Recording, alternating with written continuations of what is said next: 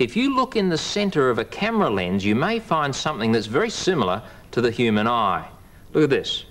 There's a hole there, and I can make it smaller or larger by rotating a ring. Is the iris.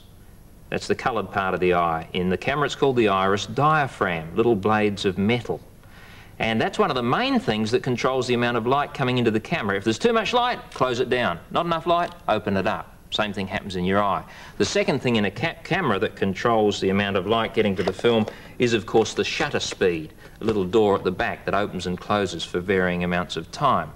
Well, many modern cameras have electronics built into them, silicon chips and all sorts of things that control the aperture and the shutter speed to make sure that your pictures are correctly exposed. But this was not always the case. Go back 20 years and you'd find that cameras didn't have any electronics inside them, but they may have had something sitting on top, an exposure meter. And in this case, the exposure meter is connected to the aperture ring, which controls a little white needle there that you can see moving, and also there's a black arrow just there which is connected to the shutter speed dial. And so by lining up the white and the black arrow, you made sure that you'd have the correct exposure.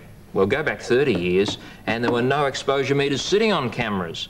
But in those days, photographers almost always carried a separate exposure meter. Some of them still do. What you do here in this case is to turn that knob until the diagonal line lines up with the needle, and then on the dial read off your selection of shutter speed and aperture. Now if you went back 60 years, no electronics and no electrical exposure meters, but there were exposure meters, and here's one of the very early ones. All it consists of is a metal disc with a little hole to look through and glass on the other side with some numbers on it. The idea is you look at the scene through that hole and you notice that everything appears bluey grey because you're looking through smoked glass. Then turn the ring, the metal ring, until the image becomes dimmer, dimmer, dimmer, dimmer, dimmer, almost goes black. Then you take it down from your eye and you look at the number in the little window. In this case, it says 11. That means I must set the old-fashioned camera at f11. The aperture is f11, and I know that it should give me the correct exposure. Do you know what? I've checked this old exposure meter against the new electronic systems, and it is surprisingly similar.